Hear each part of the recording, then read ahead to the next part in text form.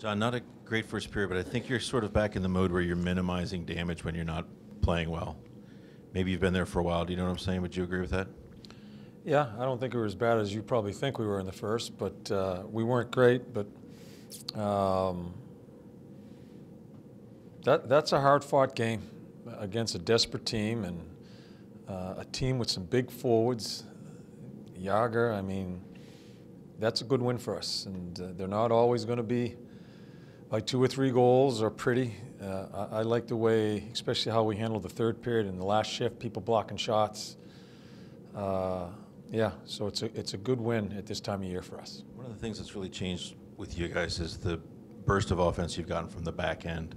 And tonight, the goal from Werenski seemed to lighten everybody up, and then Jack gets the primary assist. Can you just talk about the impact that your offense being engaged and creating has had? Yeah, that's a big goal by Wenny. Again, we had some chances. We had some odd man rushes that we just didn't get things done, accomplish anything offensively. You know, Jack's is we didn't think Jack was going to play. He was so sick, so he fought through it. I thought really struggled for a number of minutes early on, but then found his game, made some big plays, killing penalties. Yeah, so our back end, you know, Jonesy goes a little unnoticed because that kid is grabbing all the headlines. And although I thought Jonesy fought it a little bit tonight with the puck, but I just liked the way they stayed together and just grinded away, made some mistakes, lost some coverages, but still kept themselves involved and stayed with it, both the back end and our forwards. So these are games that you learn from, where there's some struggle, there's momentum changes. I thought we just stayed with it. I was ready to change the lines, and then we end up score a couple goals, so we left it alone. I probably would have made a mistake if I changed the lines in that game there. So yeah, it's funny how things work out. Are you at a stage, John, where to expect a pretty win is unreasonable, and you just kind of go with your patience and go with your ability to get? Yeah, you know, we've got to manage the expectations as far as the minutes we play. I think we have.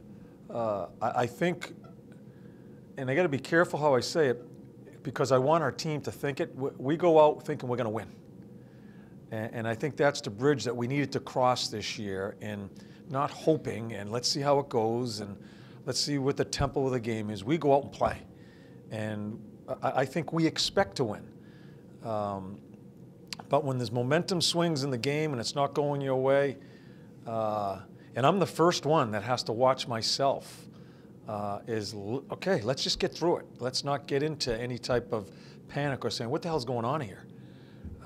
Because we've had the lead a lot this year. So we got to be able to handle these situations. I think at this time of year, where we're at, hopefully, and what we're going to go through here later on, these games will help us. And I think we have to manage the game and manage you guys, too, as far as expectations. John, even before Zach scored, it felt like the 2 penalty kills really also kind of gave the team a push. Did you see that? Great point, and that's the first thing I said in between the second and third period. Those were 2 great kills. We go down 2-0. I'm not sure where it goes, and a huge part of the game.